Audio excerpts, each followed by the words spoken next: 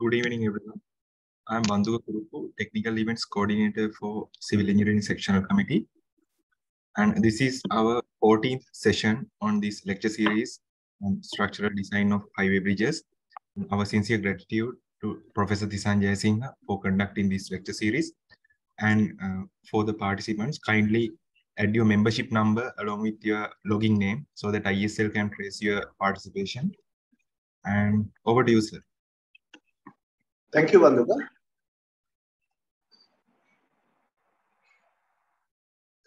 Right. Today, what I thought was we'll spend a little time on substructure and the foundations.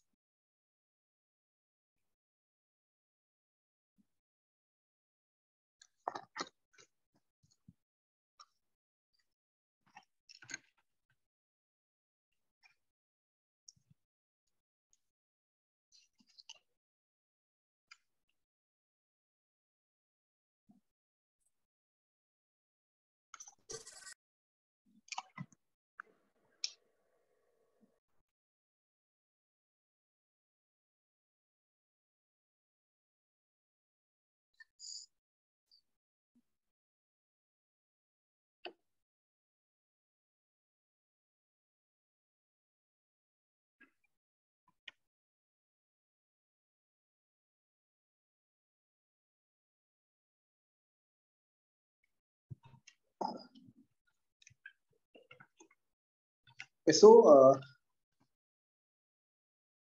today we see what is the way that bridges are constructed. And this may be true for all types of bridges, not only for the continuous ones. So we'll just think about some important aspects of a bridge. The first thing is we need an abutment.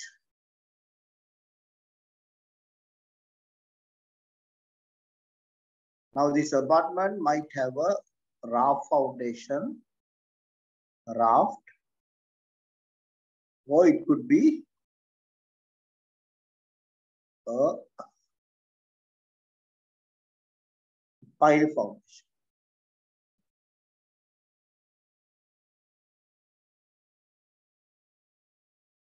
Now early days, a lot of engineers like this raft. But nowadays, you can see they are keen on piling. So now in the abutment, this is the abutment wall. And this is called dirt wall. So basically to ensure that, all this soil will not affect the superstructure of the bridge. So when you have a bridge, Bandhuka, you can hear me properly, I hope.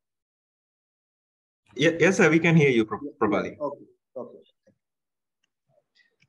So this is the abutment. And here you get a pier. And again, you might have something like that. Then we get the beams supported on the pier. And to facilitate this supporting of the beams, we might enlarge the pier like that. And we call it a pier capping beam. Pier capping beam. Now, this part that is here is called the superstructure.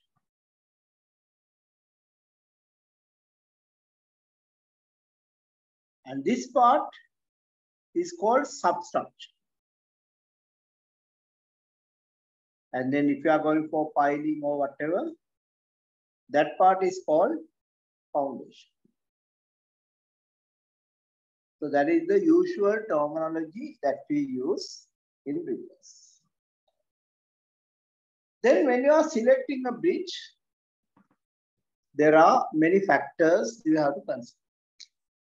So you might have a river like this. But that is not important for us, because what is important is what is going to happen in a 1,000-year flood.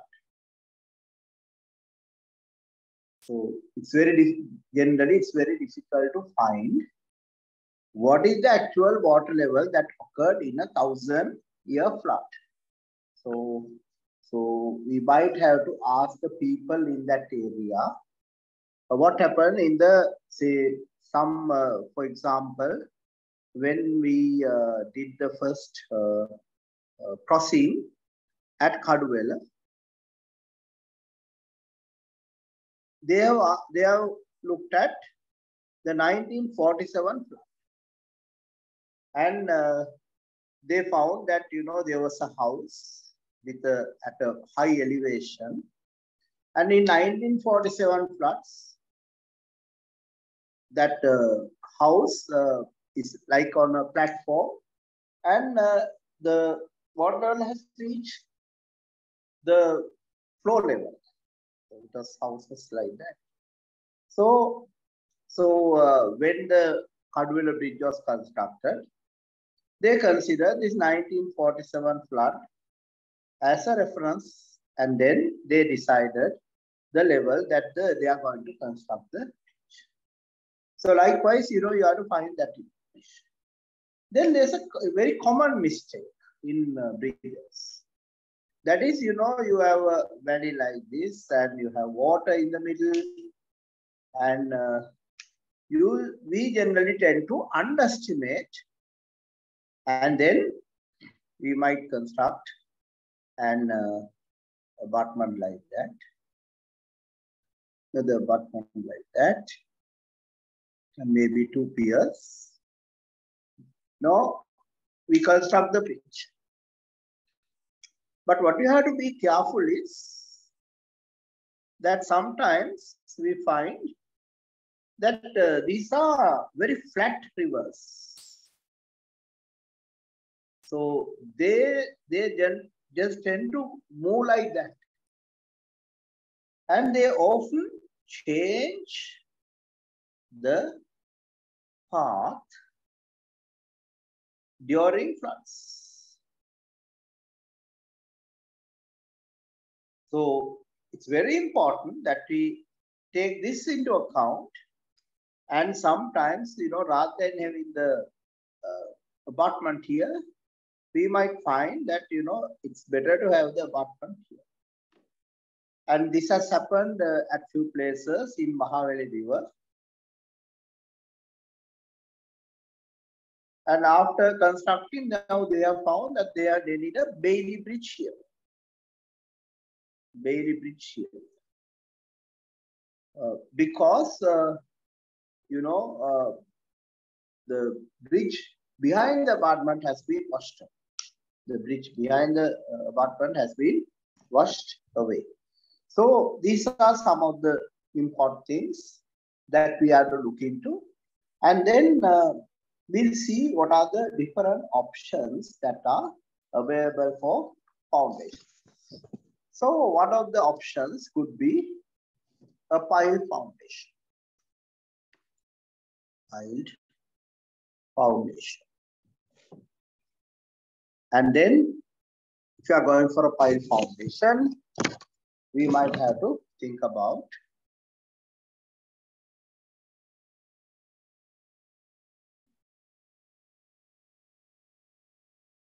the pile capacities. Now, typical pile sizes in Sri Lanka could be 600 millimeters, 750 millimeters, 800 millimeters, 900 millimeters, 1000 millimeters, 1200, 1500, 1800, 2000, and in Sri Lanka we have piling machines that can do up to 3,000 millimeters. So these are like BG38 machines, can do even 3,000 millimeters. And so then the other important thing is now what are the typical capacities of a pile like this? So this can go up to about 2,500 kilonewton service loads, and 700. This can go up to about close to 3,000. This can be about 3,500. This can be about close to 4,000. This can be about 4,500. And this can be about 6,500. This can be about 10,500. This can be about 13,500. Can be about 16,000 kilograms, and so on. And so you have to see. Now it's very useful to know these capacity. These are ballpark figures. And the important thing is now if you say 1,200 millimeter pile, and you found that 6,500 kilonewton bearing capacity, load carrying capacity is a very comfortable value. Now, then you have to have a strategy. What is the strategy? How to achieve 6,500 kilometers? That is the question. How to achieve 6,500 kilometers? Now, for this, I would like to tell a small story about the soil formation in Sri Lanka. Soil formation in Sri Lanka. Sometimes some of you have already heard of this because I have explained it under various lectures. And if you look at the soil formation in Sri Lanka, about 200 million years ago, Sri Lanka was not where we are today. It was part of Africa. And there was a part of Australia also there. And Sri Lanka was part of India. Then it shifted and came back with Sri Lanka also as part of India.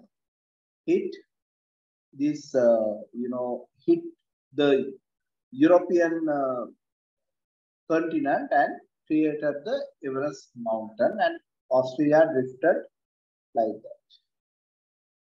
And during this journey, it actually went through a burning patch in the world. So because of that, all our soil formations, which used to be of metamorphic,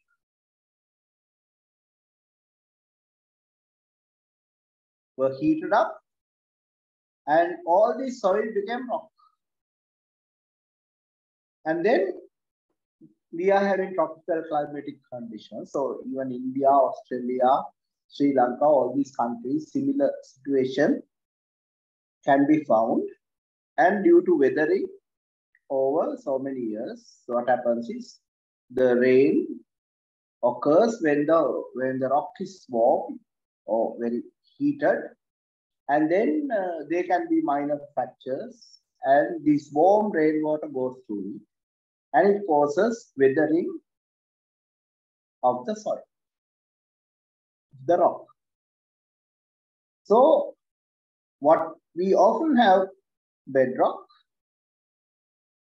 then we have highly fractured bedrock,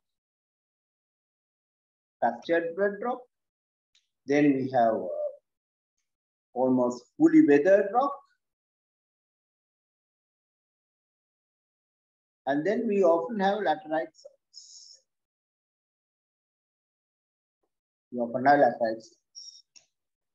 So when you are looking at all this scenario, now laterite soil is a residual soil.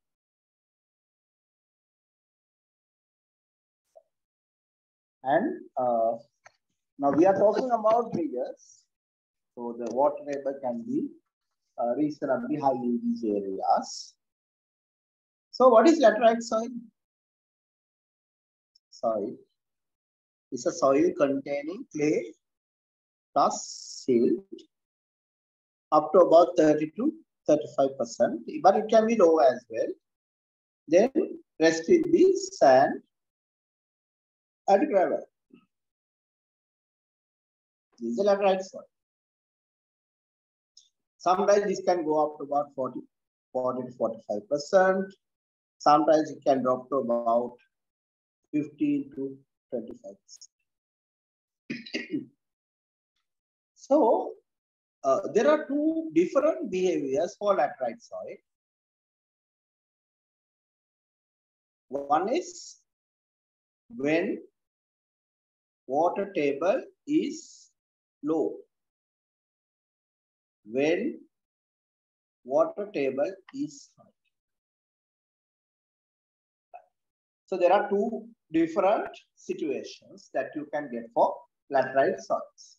So laterite soil is a mix of clay and silt, and generally we say clay and silt together because it's a little difficult to separate clay and silt under normal situations unless you go for laboratory testing.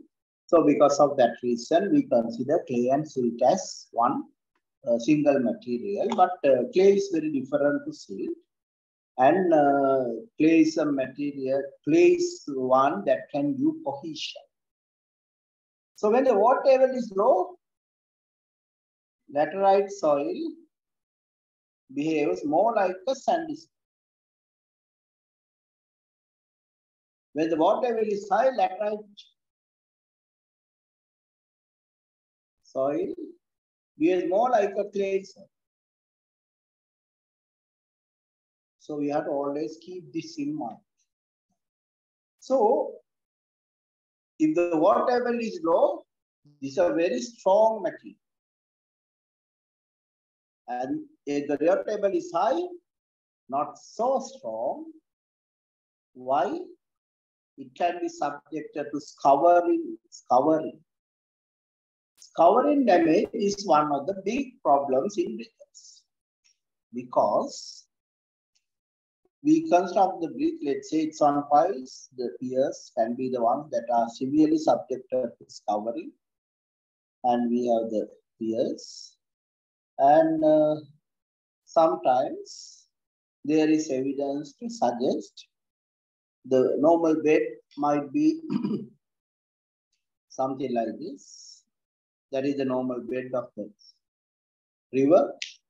But due to scouring, sometimes you might find that, material up to a depth of about 8 meters can be removed,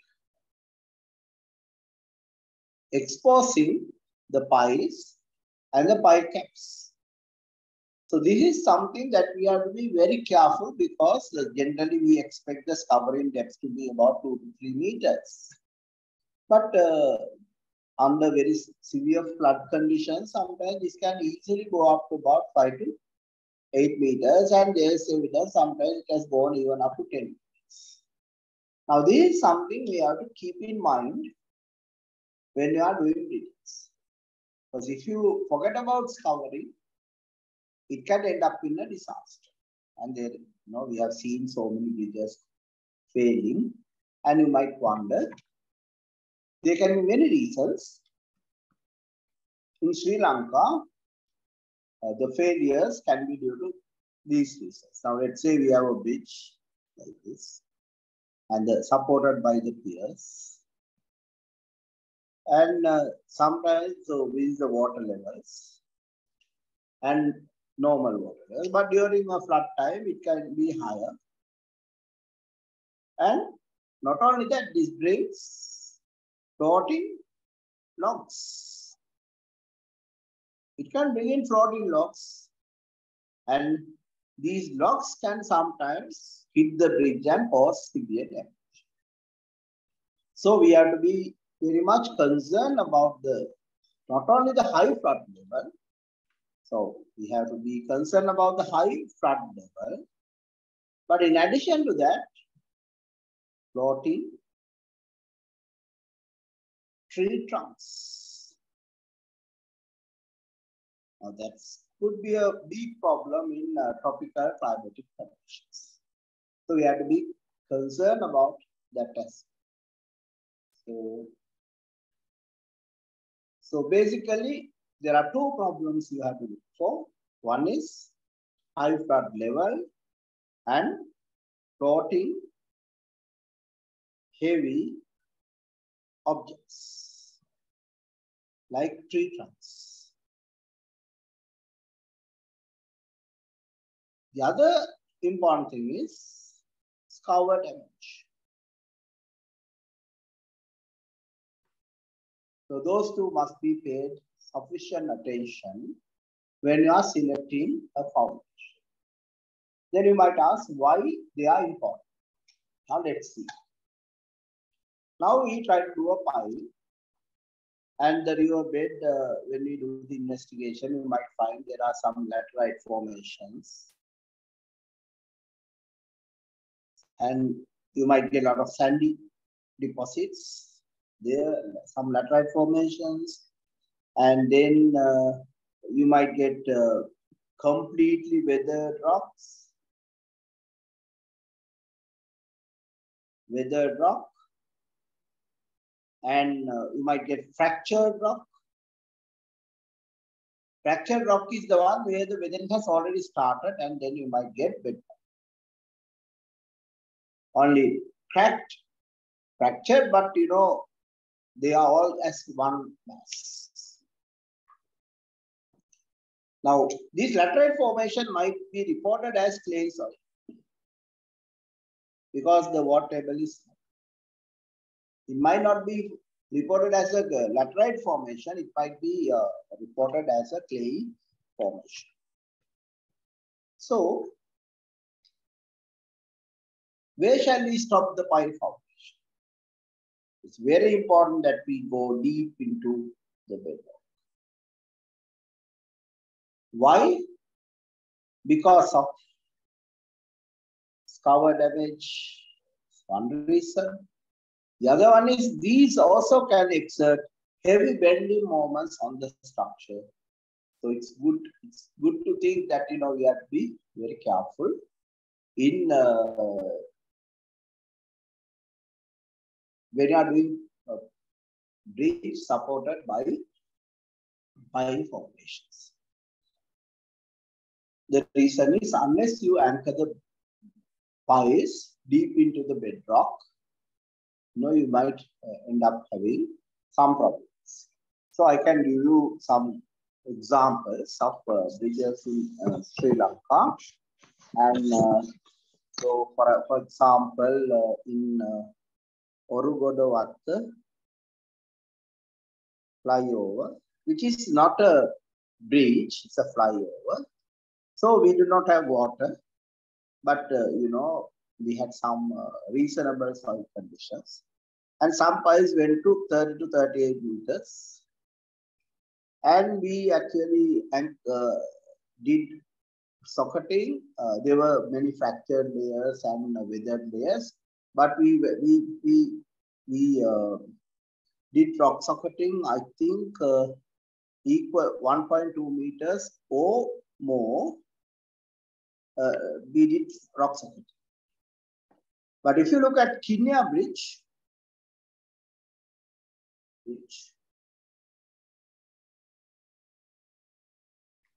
look at Kenya Bridge, the original suggestion was 7 meters of socketing, which was actually too much. And the rock was exposed. So finally, you know, it was settled that about 4 meters of it. And you might ask, why 4 meters? So the important thing is, you know, now here the good rock was exposed. That is also a very dangerous situation. Why? Because you have the rock exposed. And you need to have the bridge with clearance. So we need to have a foundation, right? rock is pretty close or almost exposed, very short piles. Then you go deeper into the rock. Why? It's a short pile. Why do you go so deep into 4 meters depth into the rock? So I would say short piles are very dangerous piles. Why? Because when you have a pile, you might have very weak soils that you tend to ignore. Then generally you might get N greater than 15 type soils. And if the soil has a SPT value greater than 15, then we consider that as a good soil where the skin friction can be mobilized. Where the skin friction can be, if the SPT value after all the corrections is less than 15, we generally tend to ignore that type of soils when you are calculating the pile capacity. And then you might have some good soils and then weathered soils where the N is coming to about 30 to 35. And then you might get, completely weathered rock, but very strong. N can be 50 or more. And then after that, there's no point in talking about SPT value because you are going to go into fractured rock and real basement rock. Now, in pile foundations for bridges, it is advisable to go into this. And you can have some end bearing. I'm using the word some end bearing.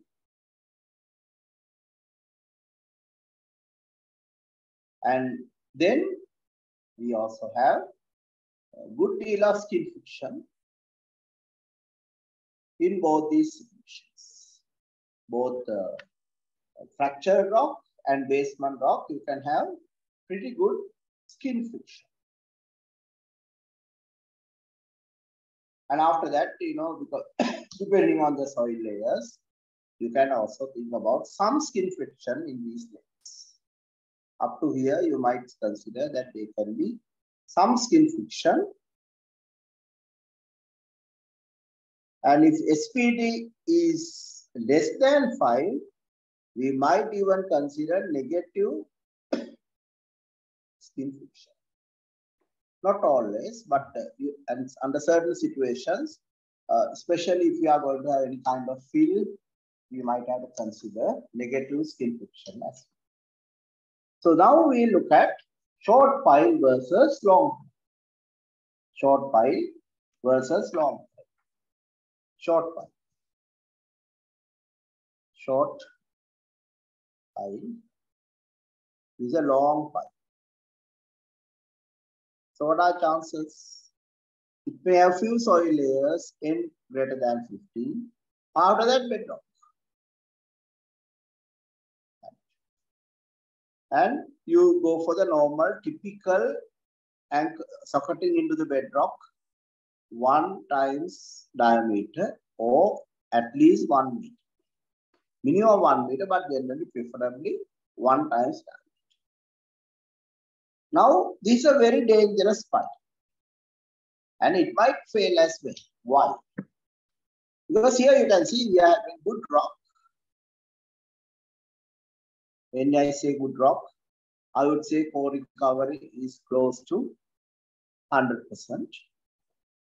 And I would say RQD is about 70 to 80%.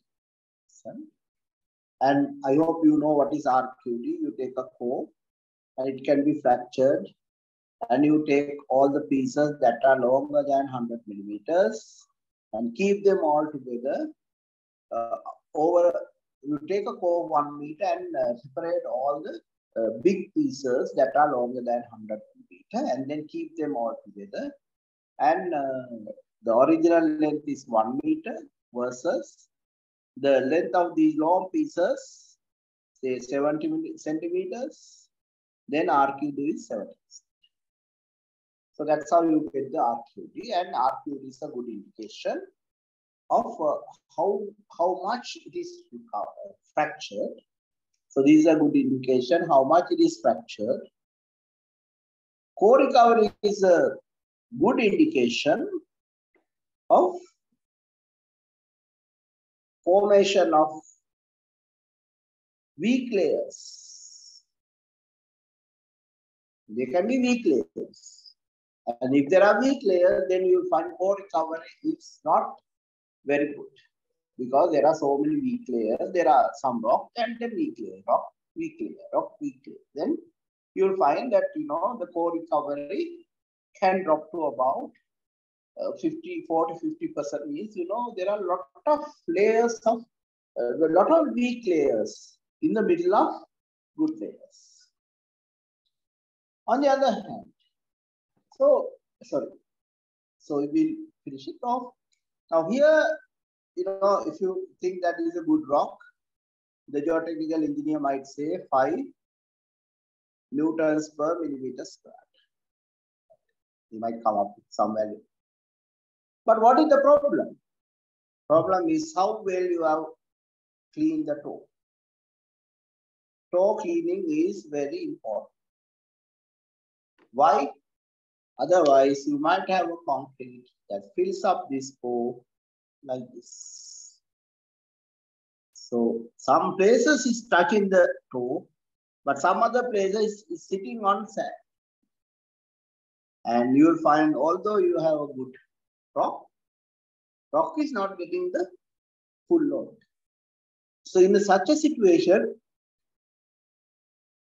the pile is actually held by the skin friction in the rock. And the only safeguard that we have is this good skin friction and little bit of skin friction on the soil. So if we don't do the end bearing properly, by removing all the sand that would have been accumulated, due to various reasons, by using bentonite slurry, we keep on pumping and do a toe flushing. If you don't do it properly, then short pile might settle. Why? It's so easy to overcome the skin friction. Then when you are talking about skin friction, we have to look at some typical values. So I'll use a long pile for that purpose. So we might have a completely weathered rock. When is greater than 50. And then you might have a fractured rock. And you have basement rock. So if you look at ICTAD guidelines has been very careful, very conservative. They might give 100, 120 to 150 here. And this you might get 50. Because generally we say SPT, or you might get about 40. Because we say in the ICTAD guideline, it says skin friction is 0.65 times with a factor of safety of 2. So this is a service value. So if you have all these values, they are very conservative, and you have a deep pile is deep or long, and there are good soil layers n greater than 50, right? And then we come to the weathered rock, completely weathered, fractured, and then we go into the basement. Now what happens? Now what happens is You know, all these areas we have skin friction. And even if the toe has a little problem, there's a high chance that this pile might hold, because this is going to be about actually about 350 to 500 kilonewtons per meter squared under service, and these are real measured values, though the ICTAD guideline says is 200, and don't use anything more than 200. There's some recent testing done on Central Expressway Stage 1, which we have actually stopped at the moment due to lack of funding. They have found that, you know, the skin friction values can be as high as 350 to 500. In fractured rock, it can be about 250 to 350. And on weathered rock, you know, you can use this value sometimes. Skin friction as equal to N is also maybe accurate, because sometimes when you look at the skin friction values, especially in soils like laterite soils, N equals skin friction equals 0.65 times N could be considered. Only thing is, you know, when you are doing, we have to follow the guidelines of our own country. So you might use these values given in the ICTAD specifications, but you might find they are very conservative. So, so if you look at a long pile, and we have some fractured rock of say 2 to 3 meters, and if you do about 2 meters of socketing, what will happen? These 2 meters can develop huge amount of skin friction, and this also can generate a lot of skin friction. So even without much support from the toe, you might find the pile is very stiff. What is the reason? Because, you know, we have underestimated the skin friction, this actual skin friction. So we use values like 100 to 150. Actual can be 250 to 350.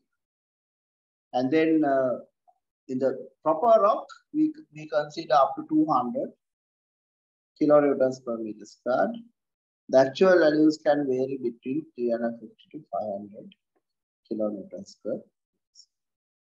So one thing is, you know, our piles may not be very optimum when you follow all these guidelines, but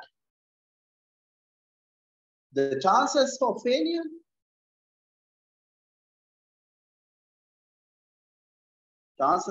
is very remote, unless you have done a plan.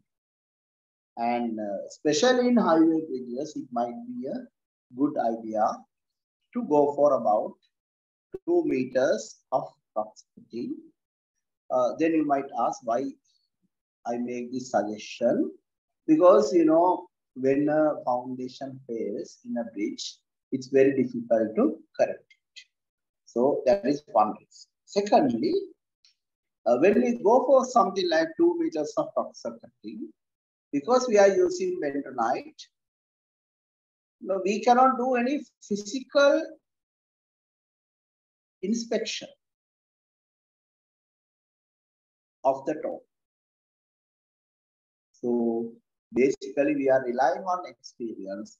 So because of that reason, I actually prefer, especially for bridges, because we are really not sure of the loading conditions and all the other covering effects, foundation, you know, various kinds of loads that might come during the construction. We really don't know much about all those factors. because of that reason, and also above all, the possibility for discovery, I would suggest that, we can have a norm of about 2 meters of socketing, because in Sri Lanka now these days we have BG 24, 28, 30, and sometimes very high torque machines like 38. So basically, breaking into the rock with the kind of piling machines we have is not difficult, not difficult, because our rock is very good, but not super hard. So it's not extremely hard, but it's a very good rock, but not extremely. So because of that reason, these good German machines, where we have plenty in Sri Lanka, can easily go about 2 meters into the rock, easy. And the moment you have this kind of situation, like 2 meters of socketing, the advantage is that even if there's some weakness in the toe area, still the pile is going to hold properly. It's not going to show any kind of weakness. So that is one thing that we can be sure of. And the other thing that you can do is, because if you want to really optimize the pile design, if you really want to optimize the pile design, what you do is you will go for something like 3 meters of socketing and use a skin friction like 350 to 400 kilonewtons per meter square, and assume a reasonable end bearing, because now we are doing about 3 meters of socketing means you can easily assume 5 newtons per meter square end bearing. And then pile shaft also you use 40 megapascal or 50 megapascal concrete. And here I am talking about cube strength.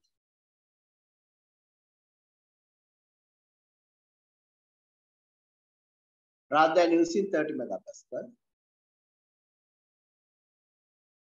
Rather than using 30 megapascal concrete, you would consider cube strength of 40, 50 megapascal, which will give a shaft strength of 0.25 times 40 or 10 newtons per millimeter square. So if you are using an end bearing of 5 newtons per meter square, you can get another 5 newtons per 5 from skin friction and end bearing, because the shaft capacity is about 10. If you are going for 5 newtons per millimeter square end bearing, you can easily get another 5 from skin friction. So, which means you can stretch it up to the shaft capacity of the pile. So if you have 1.2 diameter piles, in Eurocode, when you are considering the area, it asks you to make some allowance. Let's say something like 100 millimeter reduction in the size of the pile. So we might get 5 into 1100 square divided by 4 multiplied by 10 as the shaft capacity, and the shaft capacity will be 3.14 into 1100 square divided by 4 multiplied by 10. So you can see 1200 pile can take something like 9498 kilonewtons. And if you want even further to stretch it even further, you might consider something like 50 megapascal concrete, and that can give something like 11,800 kilometers. So you can see we can stretch the capacity if you want, but make sure when you are stretching like this by using higher strength concrete for the shaft, you must make sure that the socketing is not limited to 1 times diameter or something like that. You will be generous with the socketing because things can go drastically wrong with this type of pile capacities if you don't do the socketing properly and also don't do the toe cleaning properly. So you have to be very careful when you are going for high capacity piles. And the best way out of a high capacity pile is socketing at least about 3 meters so that the skin friction will hold it proper. So actually the values can be even as high as 500. And if you are having something like 3 meters of socketing with an additional 1 meter of socketing in the fractured rock, a total of 4 meters of socketing, because these new machines can easily break into the fractured rock. Effortlessly they can go through fractured rock, whereas they will struggle a little with extremely good quality rock. But so let's say we have 4 meters of socketing and we are having an average skin friction of 400. So what we have is pi d 3.14 into diameter. Diameter is 1.2 is the perimeter, multiplied by 4, multiplied by 400. There you can see the skin friction alone can be something like 6,000 kilometers. 6,000 kilometers. Now you can see the trick is not to have a typical value called 1 times diameter socketing subjected to a minimum of 1 meter, but to look at this situation logically and then understand that, you know, if you want, you can have typical value like 1,200 millimeter pile, a typical value like 6,500 kilonewtons. On the other hand, the same 1,200 millimeter pile, and this might be possible with 30 megapascal concrete, and with 40 to 50 megapascal concrete, you might reach something like 9,500 kilonewtons, or even going up to about 11,800 kilonewtons with 50 megapascal, and this is with 40 megapascal. And the moment you are going into these ranges, you are stretching the capacity of the pile. That means you have to accompany that by rock of 3 to 4 meters. So if you want to have high capacity piles, because you know the bridge has there are some restrictions on the diameter of the piles that you can use, because there can be restrictions on the especially when you are constructing roads, elevated roads on the existing highways, you might find that your foundations have to be restricted. Foundations have to be restricted. So generally we prefer to have a rule like 2.5 times to 3 times diameters as the spacing of the piles. So when you have 2 piles adjacent, I mean, we like to have at least 2.5 times diameter separation. So if you go for a large pile, there are 4 piles, then you will find that the foundation can become pretty large. And you might have some problems because you are already constructing an elevated highway on a road where the traffic is already using the road. So, you cannot have wide foundations. You have to have very narrow foundations. So, under such situations, you will find you cannot achieve or you cannot satisfy the requirements by going for typical pile designs and getting something like getting 1,200 millimeter piles carrying 6,500 is not going to solve the problem, but you might need innovative designs where 1,200 pile can carry 11,800 kilonewtons, and you might find now because it has so much capacity, no need to go for 1,200. You might find that even 900 can work, right?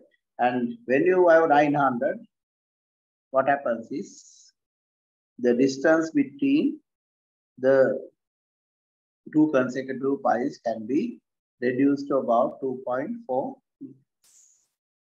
So you can see significant saving can be made, but all these are possible provided that you are going for 40 to 50 megapascal concrete for the pile, and also you are going for 3 to 4 meters of rock solidity.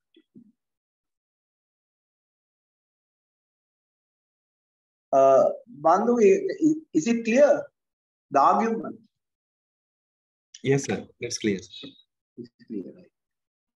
So basically, now time has come for us to break away from the tradition of using 30 megapascal concrete. So we are happy with 30 megapascal concrete for piles, but time has come for us to break away from that.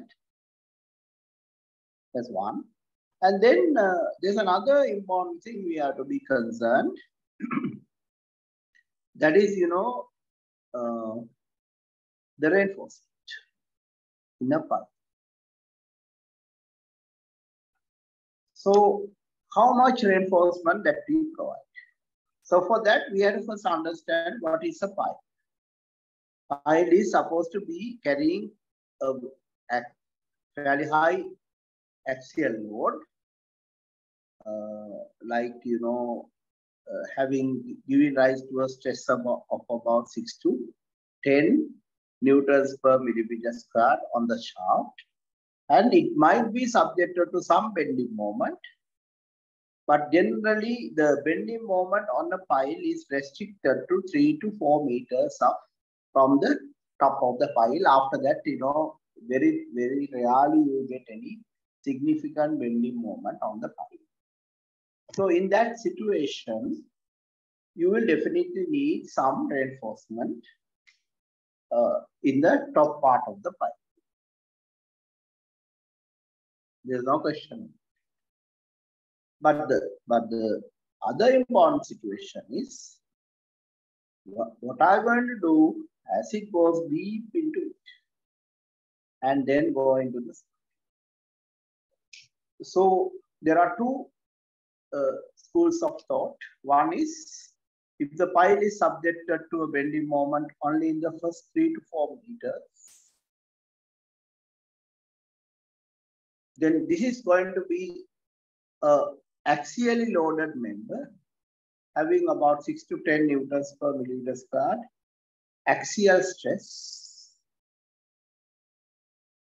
Even without any reinforcement, this can be a very strong in resisting bending moments. Why?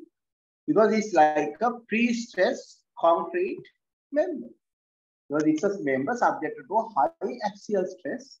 So it's like a pre-stressed concrete member. So it's very strong in resisting bending. So theoretically, you don't need reinforcement after a certain length, like 12 meters. Theoretically, you don't need. And even 9 meters might do, but you can have, say, something like 9 to 12 meters of reinforcement. After that, even without any reinforcement, the pile can be a very safe. Why? It is subjected to a pre-compression. Any member subjected to pre-compression is like a pre-stress concrete member.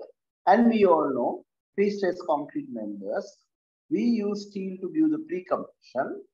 And if we give a pre-compression, even with any other means, then what happens is, due to the pre-compression, the member will behave as a very strong element.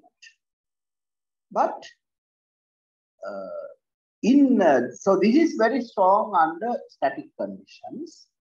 But if it is subjected to the dynamic conditions like earthquake, then it is prudent to have some reinforcement.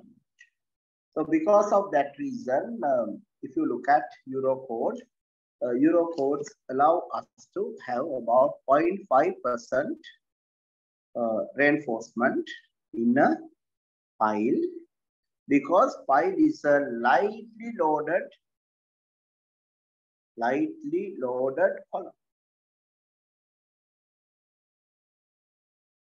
Pile is a lightly loaded column. Why? Because it has a sharp strength of about 30 to 40, but the stresses are only in the range of 6 newtons per millimeter. So cube strength of 30 means actual strength of 24. Actual strength is 24, but the stress is only 6 or 7. So it is a very safe, lightly loaded member. So when we consider all these, when we take all these into account in a bridge, you might find that when you are providing the reinforcement, if you provide about 0.8% at the top part and reduce it to about 0.5% at the bottom part, it would have a perfect behavior, even under earthquake. So it might be a good idea to have some reinforcement going up to the bedrock, because in a cover situation, sometimes this reinforcement might be pretty useful. So because of that reason, in bridge foundations, so we can say about 0.8% reinforcement at the top and 0.5% reinforcement at the bottom might be a good idea. But now these are all static conditions, but considering some dynamic effects, we have considered this. But the important thing is we are going to have a pile cap and the pile and the here. Something like that. Now these are pile, and it has gone into the bedrock, it's anchored, all that is there. So this is going to behave like a cantilever, and it's connected to the pipe cap, and it's a good idea to have closely spaced spirals at the top 1 to 1.5 meters. You have to ask why. Is the reason. You take a concrete cube, test it, it will go like that. Now you take the concrete cube, you apply stressors in compression on all directions and test it vertically in compression, going to have bigger curves depending on the confinement. And the area on the curve like this is the work needed, and before the concrete crushes, it will show a huge strength when the confinement is So here what we are trying to say is we'll use a spiral at 100 millimeter centers at the top part of the pile, where the plastic hinges can form in an earthquake. Plastic hinges might form at the top of the bridge. So because of that, it's better to enhance the confinement. And the moment you enhance the confinement, concrete will be pretty strong, and you will find the earthquake-induced forces cannot damage the pile, because bridges are post-disaster structures. So because bridges are post-disaster structures, we'll take certain precautions, especially under earthquake situations. And one is closely spaced spiral at the top, and then having about 0.8% reinforcement to 0.8 to 1% reinforcement at the top, and continuing to the bottom of it as 0.5% reinforcement. And even without reinforcement, which will be very safe, but we don't want to take a risk, because when you take the overall cost of the bridge and providing 0.5% reinforcement in the pile, the saving would be very minute. So because of that reason, we might consider that it's a good idea to go for some reinforcement until the bottom. And the most important thing is a closely spaced spiral here. And after that, it can be a pitch of 150 to 200, depending on the piling contractor's need. Like the piling contractor will need certain stiffness for the piling cage, the reinforcement cage. And for that stiffness, you might have to, they might need a certain spacing, but certainly at the top of the pile, it's good to have a spiral closely linked, so that the circular spiral, this spiral can provide plenty of confinement to concrete, so that concrete will behave like a super strong material, not 30 megapascal concrete, and that will prevent crushing of concrete in the pile at the top, and the bridge might be able to survive the earthquake pretty well. So when you are looking at piles, you have to actually be little careful. And then you might ask what we have done in some of the bridges. At Orgoduwatta flyover, the original design by RTA, I think, had about 10 piles or 12 piles.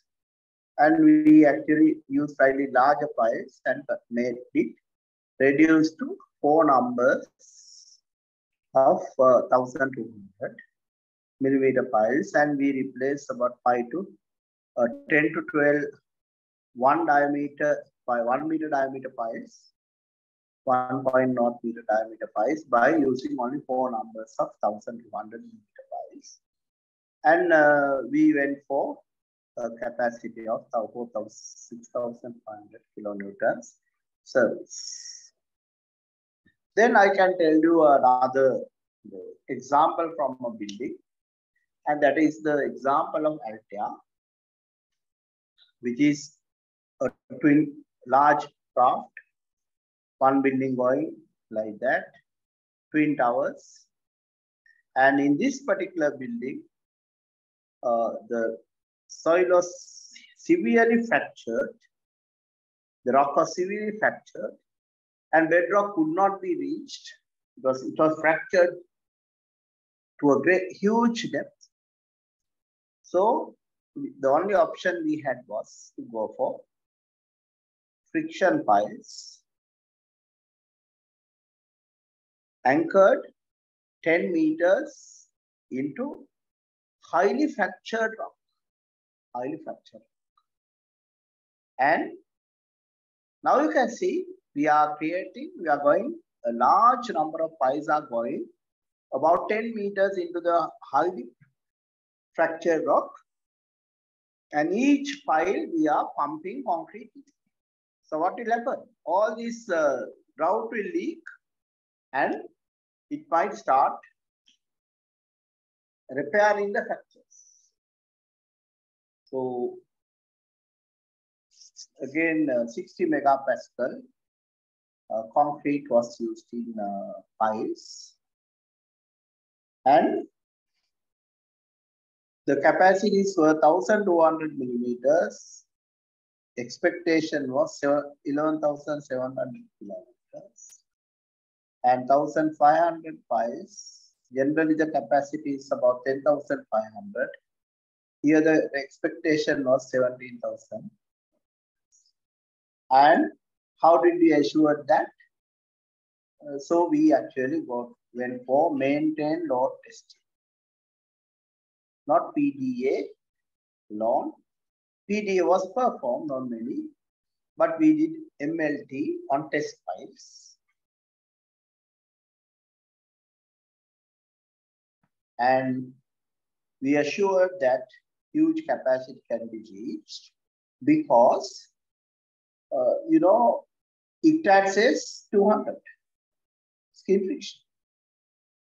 Now, with these very low values like 200 kilonewtons per meter square, the building would have become very uneconomical because we would have needed a huge diameter pipe. So instead of using these very low values, knowing that the actual skin friction can be about 350 to 500 kilonewtons per meter squared, we actually relied on the pile testing than the calculated values. So we actually relied a lot on the pile test data than the values that we predict by using conservative values like 200 kilonewtons per meter square. So that is something that that you also can use as bridge engineers.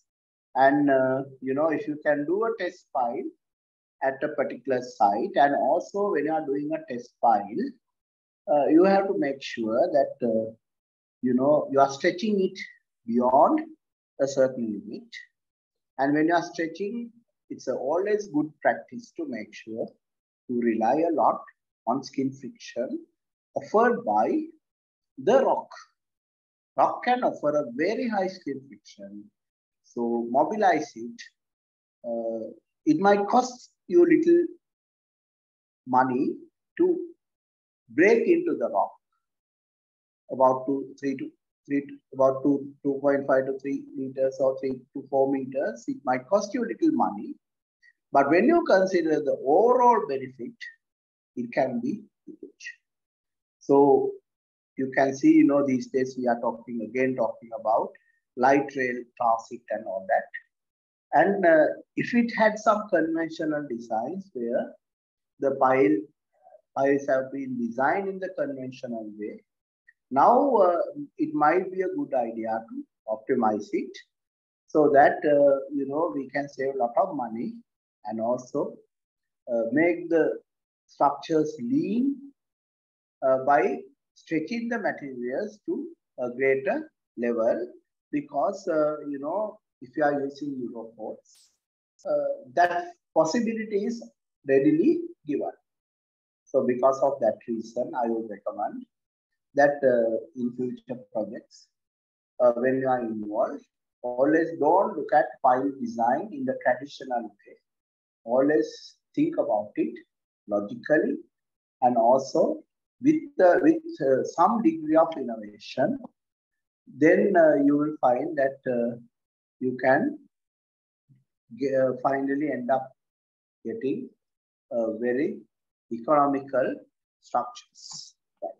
So then you might ask, now how do you ensure a good, very high strengths like 40 to 50 megapascal in a pipe. 40 to 50 megapascal in a pipe because we can't see it. So we are talking about 40 to 50 megapascal concrete. And how can we make sure we achieve it definitely within the pipe? So the trick comes, if you are looking for 40 to 50 megapascal concrete, say 50 megapascal concrete.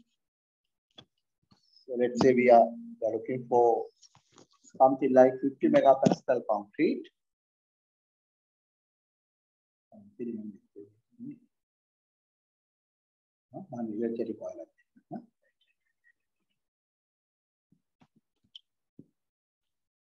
So if you are looking for something like 50 megapascal concrete, we can actually start using about 375 kilograms of Portland cement.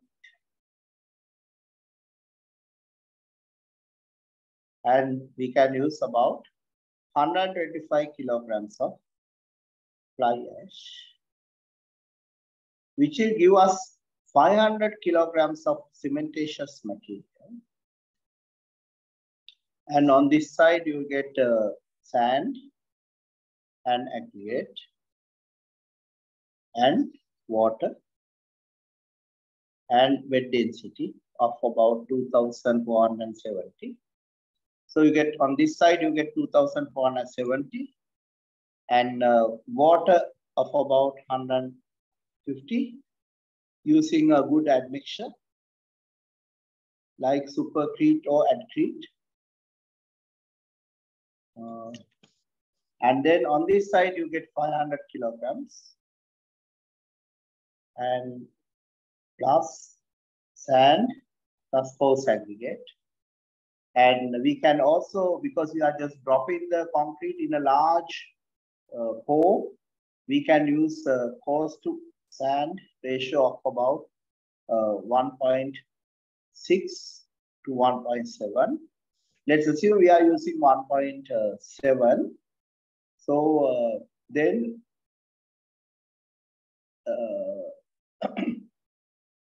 S plus 1.7S is C is 1.7 times S is equal to 2470 minus 500 minus 150. And so S will be 2470 minus 500 minus 150 divided by 2.7, 675 kilograms of sand, and 2470 minus 500 minus 150 minus 675 will give us coarse content as 1145 kilograms per meter cube. So what will happen is, when you have all these numbers, now we have to look at what is the effect of this fly ash. So if you have 500 kilograms of cement, you might get a curve point like that, and definitely it will be more than within 5 to 6 days, 6 to 7 days, you will find it is about 55, 60 megapascal because we have used admixtures. But the real concrete that you are using will take a different path. It will go like this, but it will continue to rise like that. So what you find is that using fly ash with about going up to about 25%, you can limit the cement content to about 375 kilograms per meter cube, where the cost of cement can be close to 50 rupees per kilogram or 45 rupees per kilogram. And then you use 125 kilograms of fly ash, where the 1 kilogram can cost only about 10 to 15 rupees. And because fly ash is available and pile is under the soil, no disturbance, no heating up, difficult for water to escape. So because of that, you are definitely going to have a strength development up to about 1 to 2 years. You'll get a significant strength development. So with all that, you can assure that the capacity of the pile will be very good, and the pile shaft it can easily reach 40 megapascal or 50 megapascal. And in doing so, you are going to have 3 to 4 meters of socketing. And with that, you are going to say the pile capacity is like 1,200 piles carrying about 10,000 kilonewtons or 1,500 ones carrying about 15,000 kilonewtons CC. So those are the values you can think about. So you can see these are completely a different way of thinking about piling, because we are relying a lot on the skin friction within the fractured rock and the basement rock to have enhanced capacity for piles, so that we can actually save a lot of money. And also in modern construction of bridges, often you will find that, we are actually upgrading the existing roads. In such situations, you will find that going for high strength concrete with greater socketing and high capacity piles with small diameters. So which will allow us to have piles at a closer spacing and allow us to give good solutions for restricted sites. So these are some of the things, the new way of thinking that you have to develop gradually, because as structural bridge engineers, you cannot always rely on the geotechnical engineer. So you have to first come up with a solution based on concrete technology, and then piling, and then once you have all that, you can always consult a good geotechnical engineer and get a detailed set of calculations done by the geotechnical engineer, highlighting taking the real soil parameters into account, which often the structural engineers or bridge engineers find it difficult. And then you can also rely on test piles to verify the facts, the various values that you have designed, that you have used, like, what do you call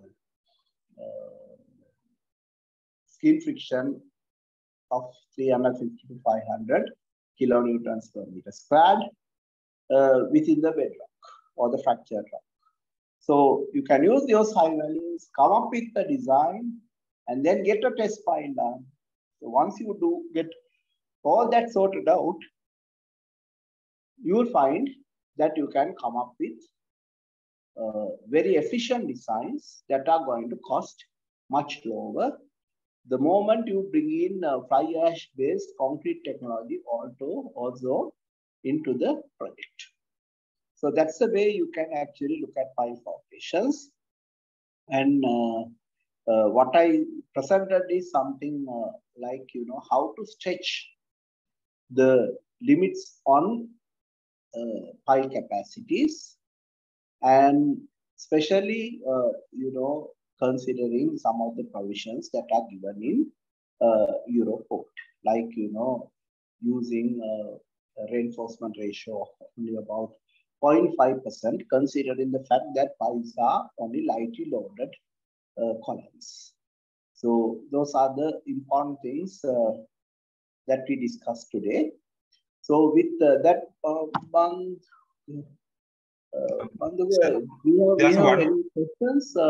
Just So one in question. this case, you consider only the vertical load, but in bridge structures, you have horizontal loads from breaking loads and earth pressure. But what you have to understand is all these loads, the breaking loads, all those loads are actually can cause bending moment on a member that is subjected to high compression. So if you think, you cannot manage the 2 piles, the moment you go with 4 piles, all these breaking loads will be converted to, they will not act like a bending moment.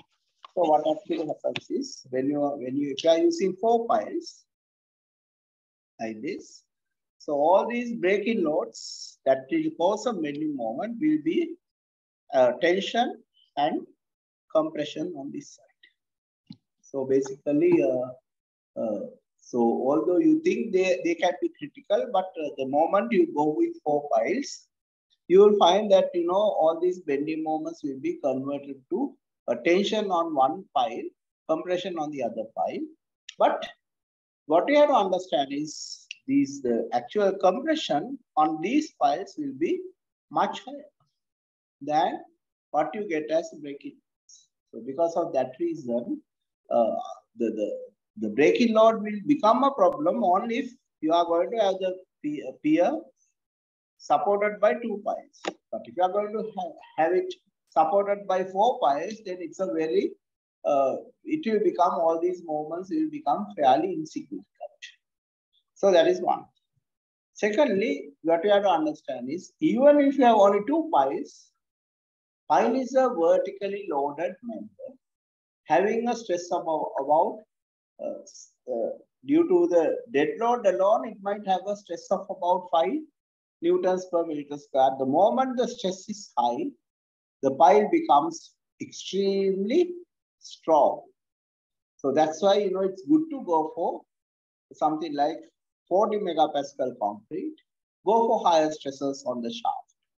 Because those are axial stresses, it is axially loaded member having a stress, even due to the dead weight, you might find the stresses can be about 5 to 6 newtons per meter square. Then you will find when the, all these breaking loads will come when the full live loads are available. So with the live load, the stresses can be about 8 to 9 newtons per meter square. And then when you apply the breaking loads, you find the effect of moments could be extremely low. And even those moments would be confined mainly to the, sometimes they can come to the lower level, but because the pile is buried in soil, if you put some spring sand, I will show you how to do the modeling. If you actually put some spring sand and look at the actual scenario by modeling the soil, then you will find that these moments are not very significant. So that's the way you have to look at it. But only thing is, you have to be concerned about this cover damage as well. Because, if you look at some of these breaking loads, the total magnitude may be about 400, 500 kilonewtons. So that is, even 500 kilonewtons is 50 tons. So that's a 50-ton load acting horizontally in the deck. And the other important thing is, especially if you are having some kind of continuous structures, all these breaking loads will be shared not by one pile or one pier, it will be shared by a number of piers. So due to that also, you will find that these breaking loads are not very significant in a bridge structure. And always we have to keep in mind, pile is going to behave like a pre-stressed concrete member, provided that we have got all the eccentricities, all those things sorted out, so that pile is primarily an axially loaded. Bandhuka, is it clear? I mean, is it a good answer? Yes, sir. That explained it, I think. Yeah. So I think we are coming closer to 8:30. Is that right? Yes, sir. So we can actually wind up. If there are any other questions, they can quickly put it on the chat. Otherwise, we can wind up. And we can continue the same thing next one also, because I can show you how we can put the springs and model the soil and all those things I can show you. I can show you how to do the computer modeling of bridges by showing how these spring constants can be derived and all that. So that we can discuss next time. Okay, sir. And I would like to invite Engineer Karthikeyan to do the vote of thanks. Dear all, it is my honor to deliver a vote of thanks on behalf of the organizing committee for this webinar on the structural design of highway bridges. First and foremost, I would like to express our utmost gratitude to the distinguished speaker of this lecture series, Professor Tisan Jayasinghe. Your remarkable expertise and profound knowledge have greatly enriched our understanding of this complex field. Your captivating presentation has inspired us all, and we genuinely thankful for the invaluable insights you have shared.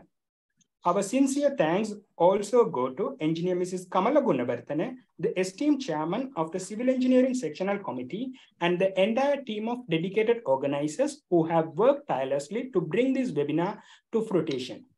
Your unwavering commitment and relentless efforts in organizing this event have not gone unnoticed, and we extend our appreciation for your dedication.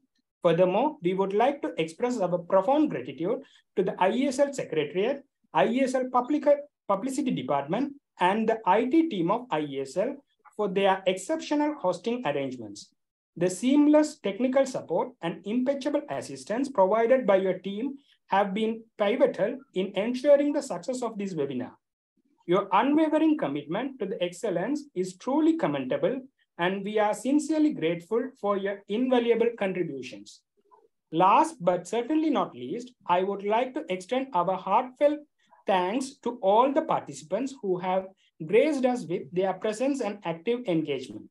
In conclusion, I trust that this webinar has been an enlightening and enriching experience for all. We remain grateful for the privilege of hosting such an esteemed gathering of professionals. We eagerly anticipate your presence at our next session scheduled for the upcoming Tuesday. Once again, I express my deepest gratitude to everyone involved. Thank you, and may you all have a restful and peaceful night. Thank you. Thank you. Thank you, sir. Thank you.